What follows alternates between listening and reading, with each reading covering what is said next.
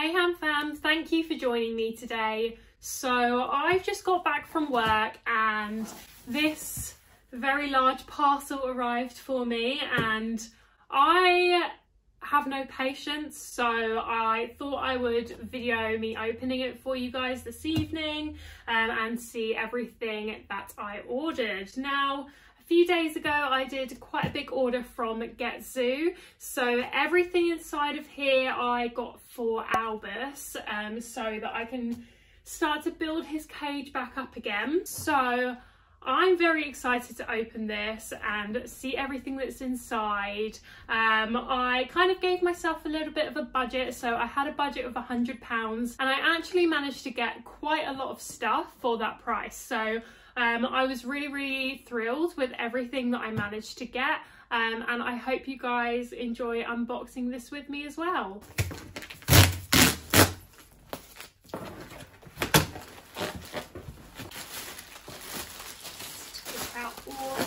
All of this packaging. So this is, let me hold it up for you, the first look inside of everything that I've got. Alright, I'm going to pop this box down next to me and then I'm just going to get everything out one by one, I think.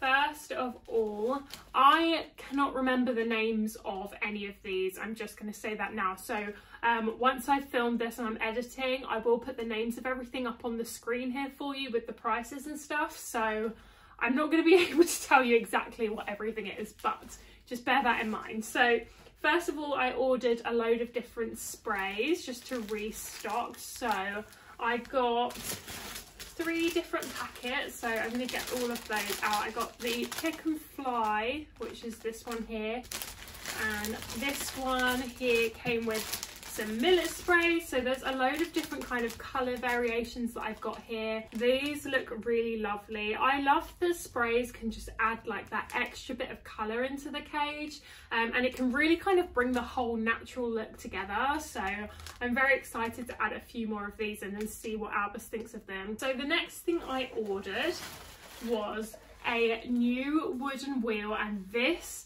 is absolutely stunning. I knew that they did like really nice wheels and I've seen other people that have been super happy with them, but honestly, like, the photo doesn't even do this justice. It's really nice. I got the 30cm one for Albus just so he's got a nice big wheel. At the moment he has got the plastic Trixie wheel, but I'm not in love with it. I don't really think it's that great. It's fine. I mean, it works absolutely fine, but I just wanted everything to tie together more with the natural theme, so I thought he would very much appreciate a new wooden wheel. It's got the cork lining on the inside as well, and any of the wood bits that I've got I am going to plastic coat them too. And on the back here also, which is another thing I really loved about this wheel, you can move it up and down, so that will help obviously fit it in with the amount of bedding that I add, and I can move it so that it's going to sit nicely and still work and spin properly, which is kind of the problem that I'm having at the moment with his current wheel. Next up, I ordered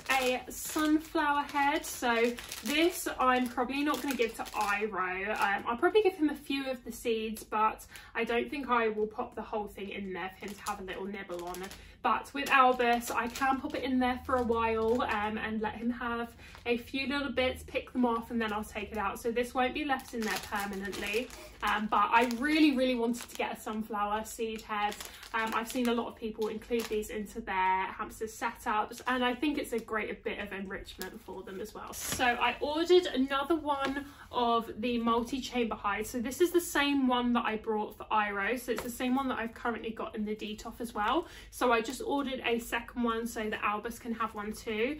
He's really started loving his hides a lot more recently, so I wanted to get him a nice multi-chamber hideout to try and encourage him to sleep in here and to start burrowing down a little bit as well. So I think he's really going to enjoy having that in there. Next up, I ordered a few different wood pieces. So first of all, we have this little piece here. So this is kind of like a little bowl essentially that you've got in there, and I thought this would be really cute to add in. I don't know if I will add it with the actual bowl facing out, and then add some bits in here, or if I'll turn it upside down and just have it kind of as a little stepping stone. I wanted to get a few really nice like natural wood pieces for him, just to tie in with the theme and to give him a bit more kind of in his setup as well, so it can be like slightly more cluttered in there, hopefully, if this works anyway. But so this was the first piece I got. I'm really happy with it. It's lovely. Again, this is the same thing that I've got in Iro's cage. So this is the Bounty Paradise, and the large one that's here. Obviously they're all slightly different because it is natural wood. So this one I think is actually a little bit wider than the one I've got in Iro's cage, which is great because obviously Albus is quite a lot bigger. Oh, hello Albus, he's decided to pop out. Hello.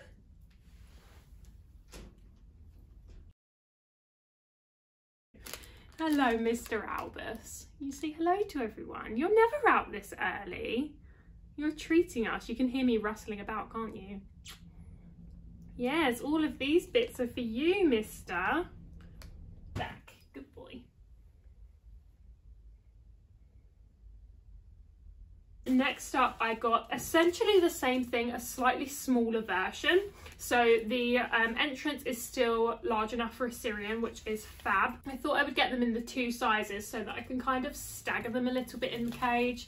And again, just add a few more bits in there that are going to really tie in nicely together. The last wood piece I got here, I decided to get him a nice big tunnel. So this again is birch, and this is a lovely nice wide tunnel for him. So again, this will just add another space for him to hide.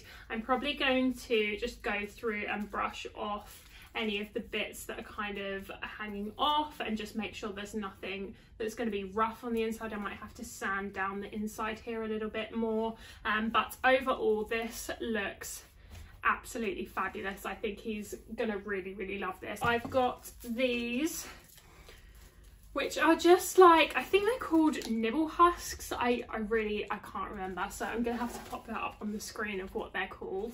But these again are just gonna be a little bit of enrichment to go in. They are just like little wooden twigs, which I can add in there with his sprays as well, just to add a bit more pop of colour and give him something that he can have a little bit of a nibble on as well. And then lastly, the last thing in here, I got some they're like parsnip sticks.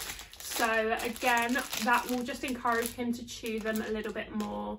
And hopefully, I got the beetroot version of these last time, and he really liked those. So I'm hoping he'll like the parsnip version as well. But they both really enjoyed the ones I got last time, so I thought I would try a different flavour this time. That is everything I got in my GETZOO haul today. I hope you all enjoyed watching today's video. Please like, comment and subscribe down below for more hamster content, and I will see you all next time. Bye!